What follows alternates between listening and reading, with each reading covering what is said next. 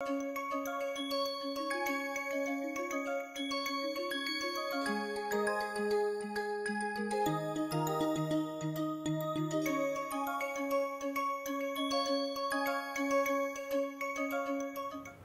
cover today Anderson's theory of faulting. What is this theory all about? As per this theory, under non-hydrostatic stress regime, different kinds of faults have been predicted. Let's have a look. We consider a situation where the principal stress axis sigma 1, sigma 2 and sigma 3. Henceforth in this theory I will be meaning sigma 1 is more than or equal to sigma 2, sigma 2 is more than or equal to sigma 3. This is a specific way of explaining Anderson's theory. Now in certain books you will find this is not the way of explanation. In the beginning itself they will write, they consider sigma 3, sigma 2 and sigma 1. So that means in my discussion today, what is sigma 1 in some other book that is considered as sigma 3.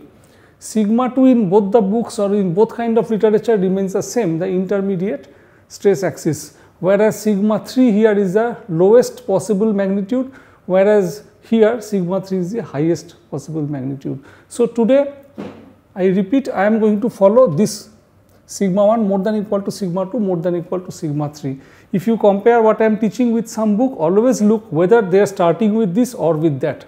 If they are starting with this, wherever we are writing sigma 1 today, the book will write sigma 3, sigma 2 remains the same, and wherever today I mention sigma 3, that book will refer sigma 3 as basically sigma 1. Now consider sigma 1 in this presentation indicates tensile stress extension, and sigma 3 in this discussion today will mean compressive stress, compression. Now we are going to see three possibilities. Okay, before that, although we are considering this, we are not considering, by the way, sigma 1 equal to sigma 2 equal to sigma 3. We are not considering this.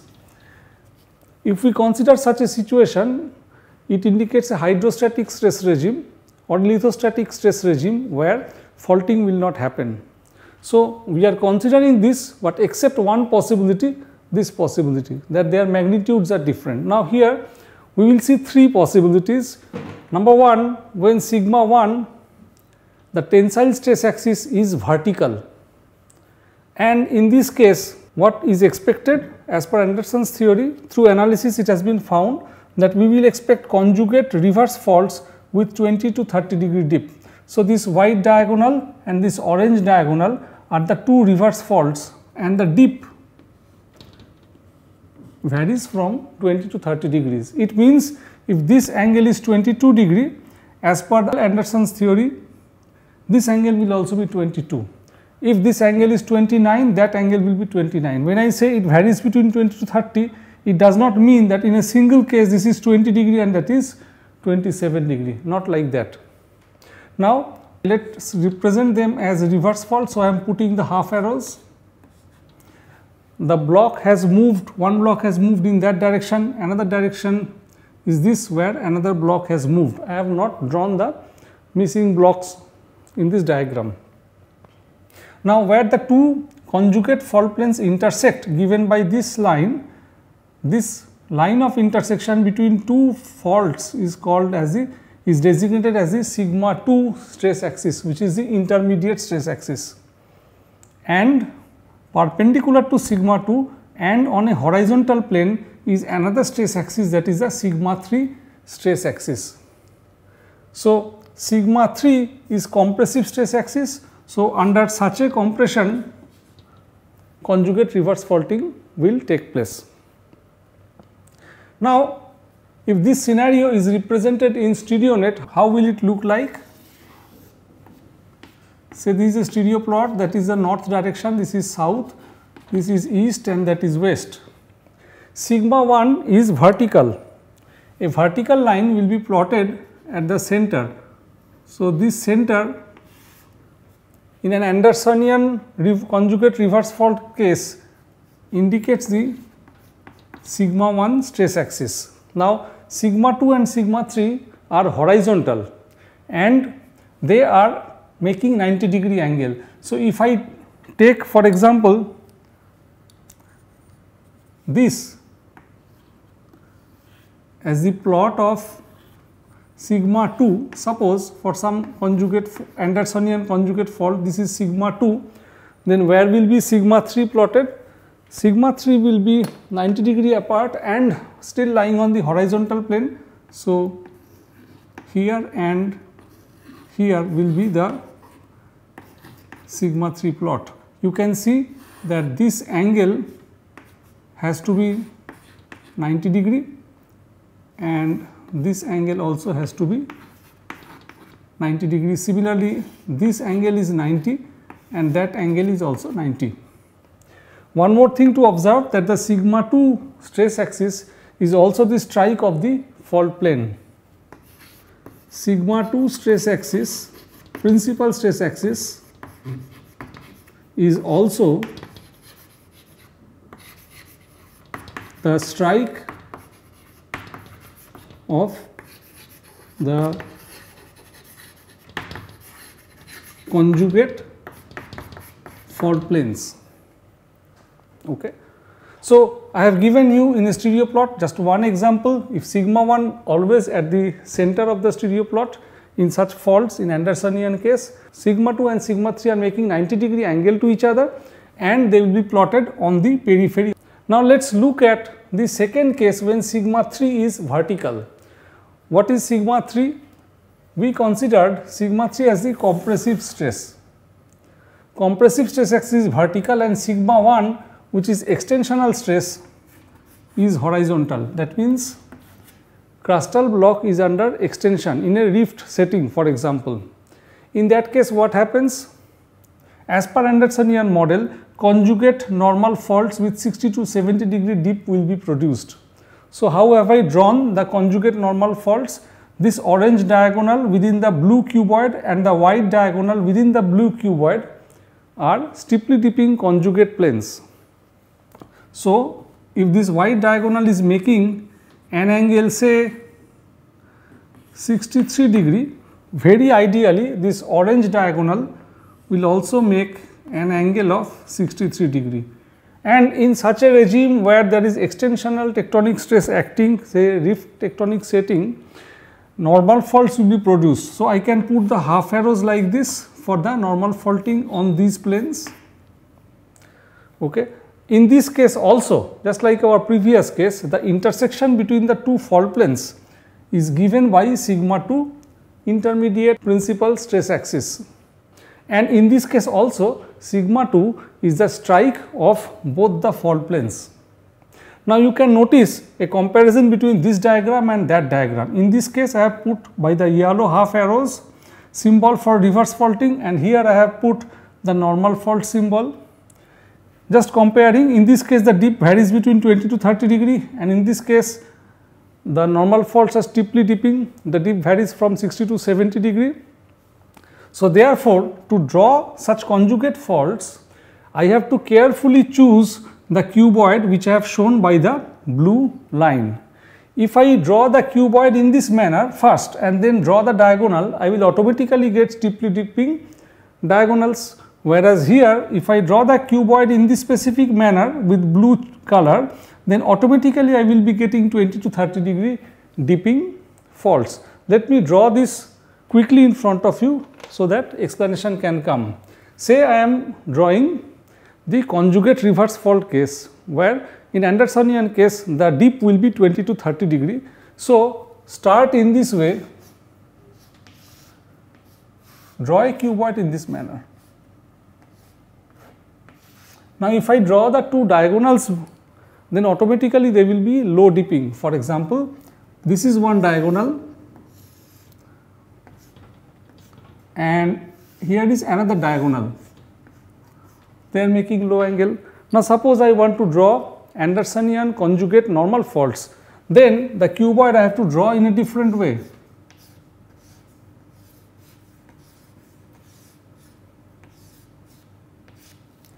Now, if I draw the two diagonals in that blue cuboid, they will be steeply dipping.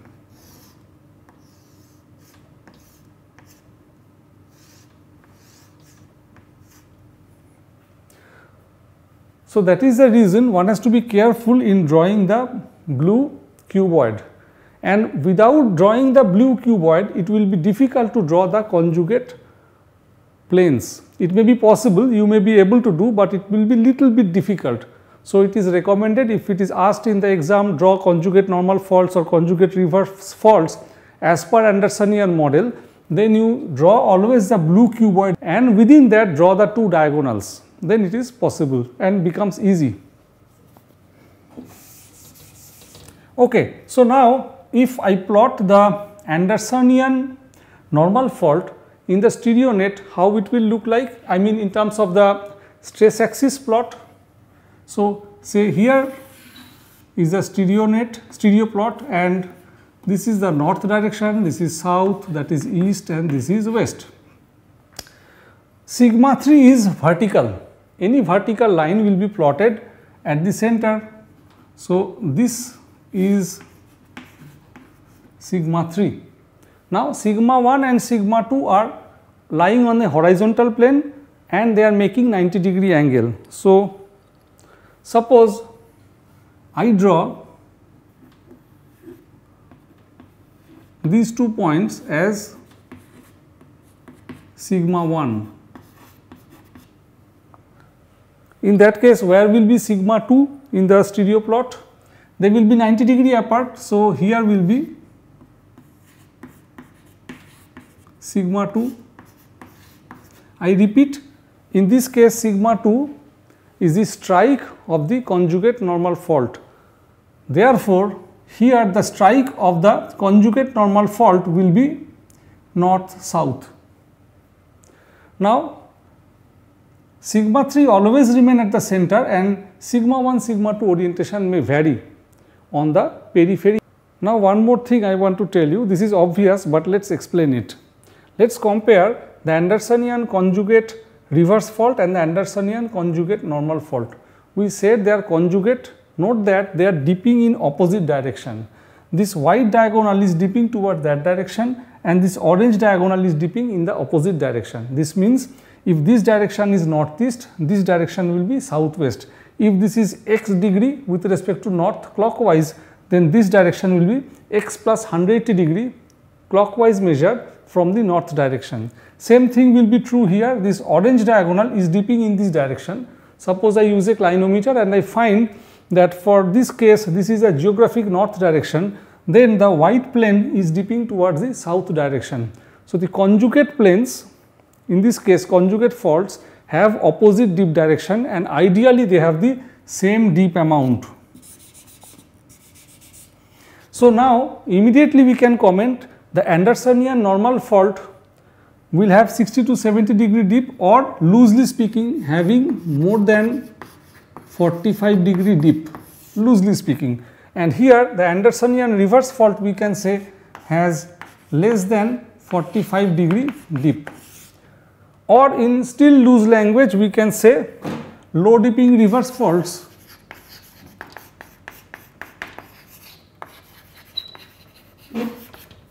and high dipping normal faults can be explained as per Anderson's model. Steeply dipping.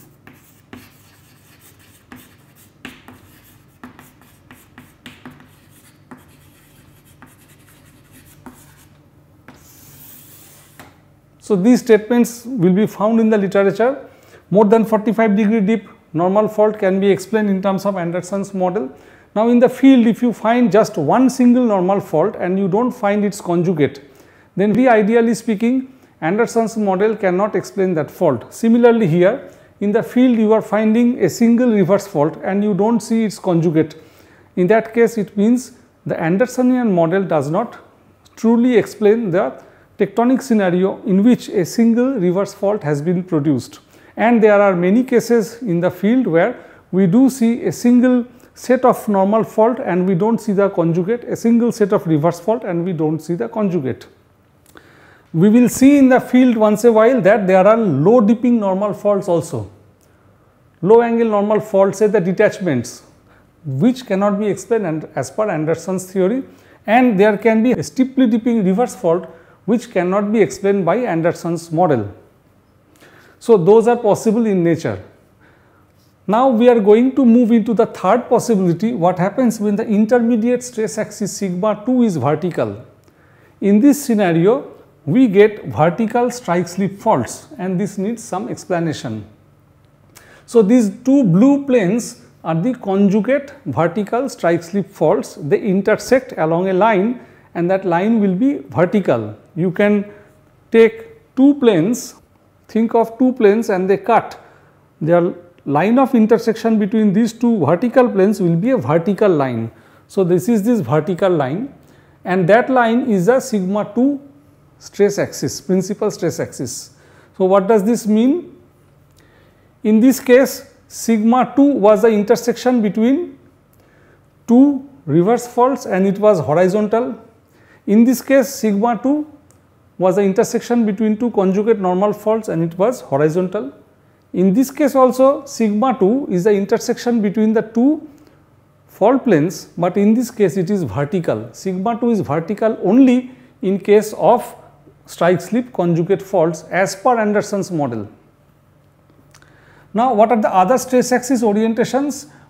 Once we think of the two vertical planes intersecting, we can think of an acute angle and an obtuse angle between them. This angle is the acute angle and that angle is the obtuse angle. Of course, they may intersect at 90-degree angle also, but Anderson's theory does not predict that the strike slip faults will be intersecting at 90-degree angle. No, there is an acute angle and there is an obtuse angle. Now, the line that bisects this acute angle defines the sigma 3 stress axis, principal stress axis, and the line that intersects the obtuse angle is the sigma 1 principal stress axis. So, if I draw these three principal stress axes for the Andersonian strike slip fault case, how they will be plotted in the stereo net?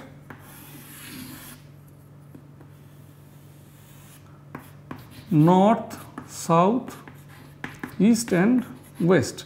Sigma 2 is vertical line will be plotted at the center. So, this is the plot of sigma 2, and now sigma 1 and sigma 3 are making 90-degree angle and they will be plotted anywhere.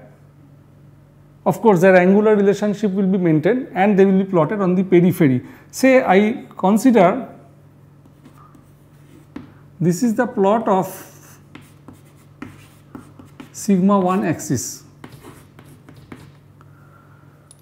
In that case, where will be sigma 2 plotted? Sigma 2 will be 90-degree away from it. So, this is total angle is 180-degree, 90-degree is here. So, this plot will be our sigma 3, this will be sigma 3 and here this point will be sigma 3. So, if we now compare the stereo plot of the principal stress axis, when the principal stress, intermediate principal stress axis sigma 2 is at the center in the stereo net, that means a conjugate strike slip fault scenario.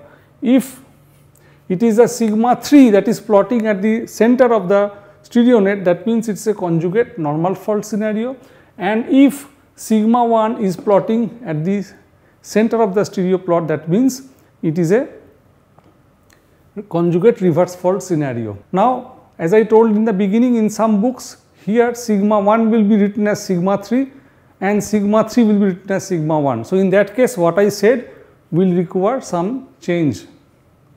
Now, in case of sigma 2 vertical condition where the conjugate strike slip faults are produced, let us look at the slip sense generated along with these vertical faults. In this case, note the half arrows, and what does this mean? If there are faulted blocks that have moved in a strike slip fashion, look at the rear block, not rear, R-E-A-R, rear, far one. So, from here I am looking and that is the rear block, and look at the half arrow that has gone to the left hand side. So, we will call it a sinistral fault. And in this case what is happening? This is the frontal block, that is the rear block. Rear means the far away, and the far away block has gone to the right hand side. So, it is a dextral slip. So, in case of Andersonian conjugate strike slip faults, one of the movements will be in a sinistral manner, another will be in a dextral manner. Both cannot be in dextral, both cannot be in sinistral. Suppose you find both dextral in the field, that will mean that Andersonian stress regime is not being followed. One condition in Andersonian stress regime, we are observing that one of the principal stress axis is always vertical and the other two stress axes are always horizontal. Now, this is true in many places in the world, but not everywhere. For example, imagine on a terrain there is a dike coming from bottom and it is pushing the ground surface in an angular manner. In that case, the principal stress axis will not be, one of the principal stress axis will not be vertical. Since this is the push, in fact this can itself be the one of the principal stress axis under certain consideration. Then there are other kinds of faults, for example strike slip fault which is not vertical. Let us say 40-degree dipping strike slip fault. Yes, those are reported on the earth, and in those cases Andersonian regime is not followed. If Andersonian regime is not followed, that means this kind of plot, that sigma I may be 1, 2 or 3 will not be true, whereas this kind of plot will always mean that it is an Andersonian stress regime. Let me talk about the possibility of one of the stress axis always vertical. One of the prerequisites of these discussions is that we write in this way, since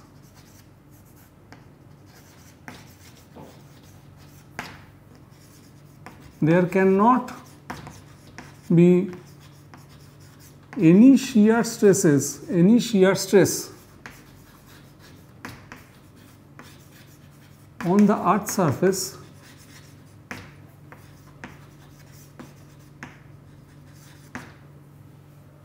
therefore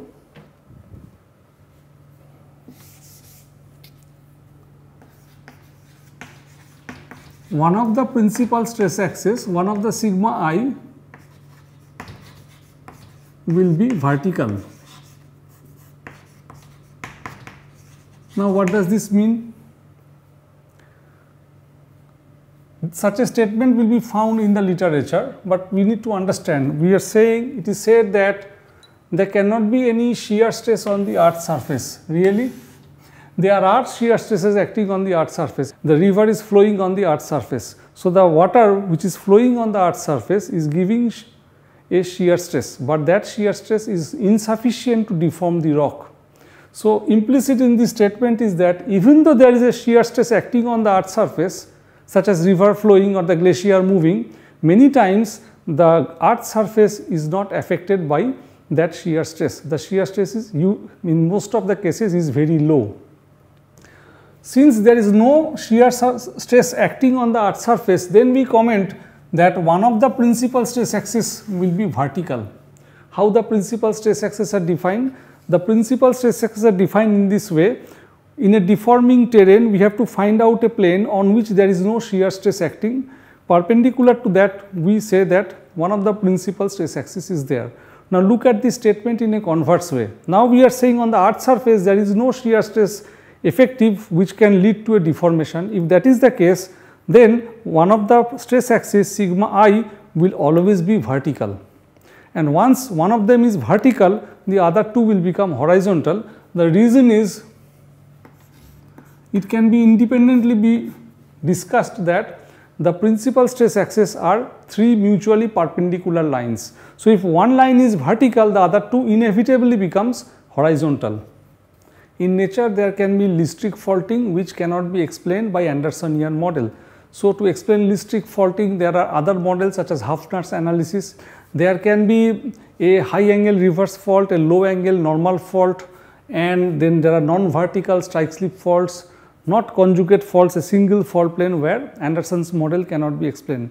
There can be primary faulting, not due to tectonics, rather due to differential compaction of the sediments. Never bring the concept of Andersonian model, Andersonian stress axis orientation in these cases. Once we say that the two principal stress axes are horizontal, one of them can be induced by tectonics. For example, suppose due to rifting there is splitting of the lithosphere. So, as the lithosphere block moves apart, rifts and then drifts, this becomes one of the extensional stress axis. It can be easily be established. Or imagine a collisional orogeny where, such as Himalaya, Zagros, Andes or Alps, where the block is compressed. The lithospheric blocks are compressed, the plates are compressed. So, along the direction of the plate movement, one of the stress axis can be established. So, in those cases, the principal stress axis orientation can be worked out. By doing field work, the stress axis orientation can be worked out. However, finding out the magnitude of the stress sigma 1, sigma 2, sigma 3 in the past is bit difficult, and in terms of the present day stress regime, the parameters sigma 1, sigma 2 and sigma 3 in the present context we may write them in a different way. For example, we may write in this way S1, S2 and S3. S1, S2, S3 will indicate the present day stress regime. There is another way of writing the principal stress axis at present, which is vertical, can be written as SV, and there are two horizontal principal stress axes. So, they can be written as S capital H and S small h. Now, capital H and small h means what? S capital H is more than S small h. So, now once I said SV, SH and SH, you might be able to convert sigma 1, sigma 2, sigma 3 what I stated here. This is another way of expressing S. Once we are using SV, SH and SH, this would indicate the present day stress regime. The present day stress regime may match with the paleo stress regime in few cases, yes. For example, in the Himalaya, last 55 million years, Indian plate is compressing the Eurasian plate. So, in the last 55 million years, sigma 1, sigma 2 and sigma 3 orientation has not changed much if we think of a specific location. Whereas, there are other places in Indian terrain or anywhere else, such as an extensional basin, the Barmer, Jaisalmer, Bikaner, Nagaur, where in the past there was extension. Right now, the basin has undergone inversion, the stress regime has changed. In the Rajasthan case, the basins are inverted because of the India-Eurasia collision 55 million year onward. So, now it is in that situation. So, there in these Rajasthan basins, the SV, SH and SH will give one kind of expression, whereas in the past sigma 1, sigma 2, sigma 3, which can be found from the field work, will have a different orientation.